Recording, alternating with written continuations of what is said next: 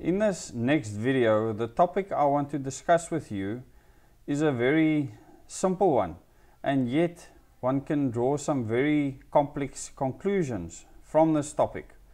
And it's simply darkness and light. Now, when you think of darkness and light, a lot of us think of two opposing things, the one being light and the one being dark. We often think of black and white as well in reference to darkness and light. But this couldn't be further from the truth, because darkness is quite simply the absence of light. And to understand this concept, all you have to do is remove all light from an area and you won't be able to see anything. Now, this is a purely scientific reality of the world and the universe that we live in, that when light is not present, we have darkness. So to see anything with our eyes, we need light waves to reflect into our eyes for us to be able to see and actually perceive things.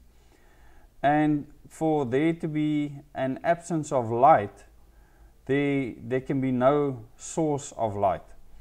And for there to be darkness, all sources of light needs to be removed for perfect darkness to exist. Now, very few people have actually experienced perfect darkness, because in most cases, even at night, there's a little bit of light that shines through, maybe from the moon, from a street light or something, or even from the stars if you live in the Karoo.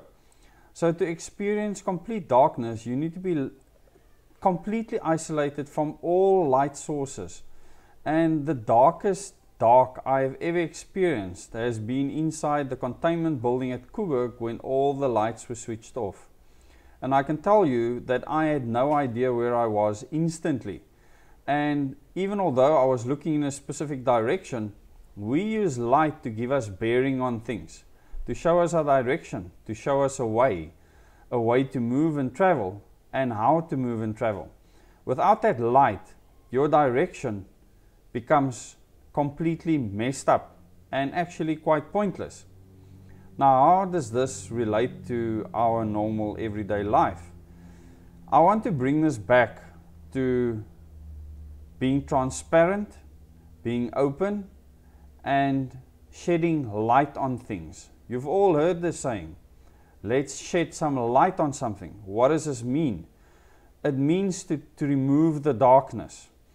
When things exist in darkness, they are hidden because you cannot see them. Within the world that we live in, all things that are hidden can be extremely bad, because bad things can only happen in darkness. Think about this for a second.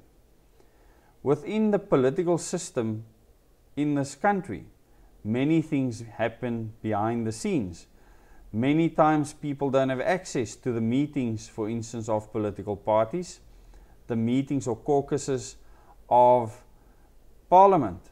People have discussions in secret rooms, in the passages where others can't hear, and we don't have light that actually is shed on what they discuss and what they're doing. Now, within a person's home, you want to be private. And within the four walls of your home, or the area of your home, we all want privacy. And as the public, we have a right to that privacy. But the moment you choose to put yourself forward to be a representative for the people of a country, you need to be completely transparent. And you must be willing for all the light to be shined on you, so that there can be no darkness. So the moment that anyone that is an elected official does anything behind closed doors or in a place where you, as the person that person, him or her, is supposed to serve, cannot see what they are doing, they can be involved in work of darkness, which means that it's not transparent, it's not come to light what the person is doing, and therefore you cannot really trust what is going on. The same way I couldn't trust where I was walking inside the containment building at Koeberg, which is a 1 meter thick concrete building with absolutely no way of any light penetrating inside of there with all the lights switched off. You actually don't know where to go at all, and the best thing to do is stay put, stay exactly where you are. And this is where this country has found itself for the last 26 years. We have been stuck in exactly the same place. Many things might have gone backwards, but the country has been stuck in this transitionary period, stuck in this position of not being able to move forward. Because behind the scenes, things happened behind the scenes. Things did not happen in the open. Things were not transparent. And things were not transparent because parties were allowed to do things in secret meetings where only certain people were allowed. This can happen in companies too, but in terms of companies, you are allowed to do things in secret or in meetings, because in those meetings you can enlighten people that look out for the best interest of the company. And most of the time, the person that has the biggest interest in the company would be the owner. And the owner would most of the time be in that meeting. But who owns the government? We do. The people of the country do. And we don't sit in those meetings. So the roles are reversed. And this is a complex problem. Because us, as the people that rule the country, have been given one single thing: to enable us to enlighten those that we elect, and that is a ballot, an election.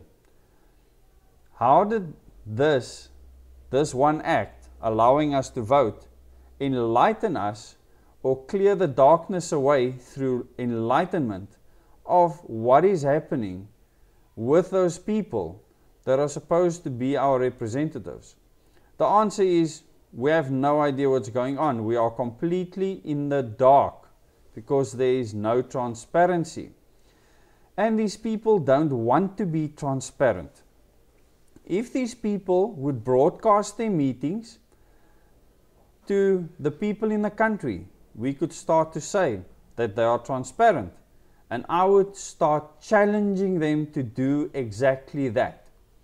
I want the people that call themselves our rulers, our MPs, our councillors, I want them to publicly open up their meetings. You are all so good at live streaming everything you do. Do it in public. Show the public your meetings. Every single meeting that you have, live stream them. There's so many platforms where you can do this. I challenge you to do this, to shed light on what you are doing, so that we can make proper decisions with regards to your works of darkness. Maybe when the light is shone, where it's been dark before, we can see some light coming out of you and the actions that you take. Because the moment light shines on darkness, darkness has to disappear. This is a scientific law. Again, subscribe to this channel, click the bell icon. There is a lot more to come. I've got 3 stunning videos lined up for you for tomorrow. Today I celebrated the Constitutional Court judgment, and I hope you celebrated with me. Tonight I'm celebrating with my family. This was a huge victory for light. Light was shone, and the IEC has said that they are grateful for this clarification. They actually knew what the Constitution said. It didn't serve their purpose and their dark works to actually enlighten us and give us the opportunity to do what is best and elect individuals so we can shed light and hold them accountable. Those individuals, we can ask them to shed light on everything they do. We can ask them to scrutinize their every move, because when you put yourself forward for public office, that is exactly what you should do. Now you cannot hide behind your parties anymore. You cannot hide behind your works of darkness. And I'm challenging you to shed light. ANC, EFF, DA, COPE, Good, Al-Jamaa, all of you, shed light on your works. Live stream them. I thank you.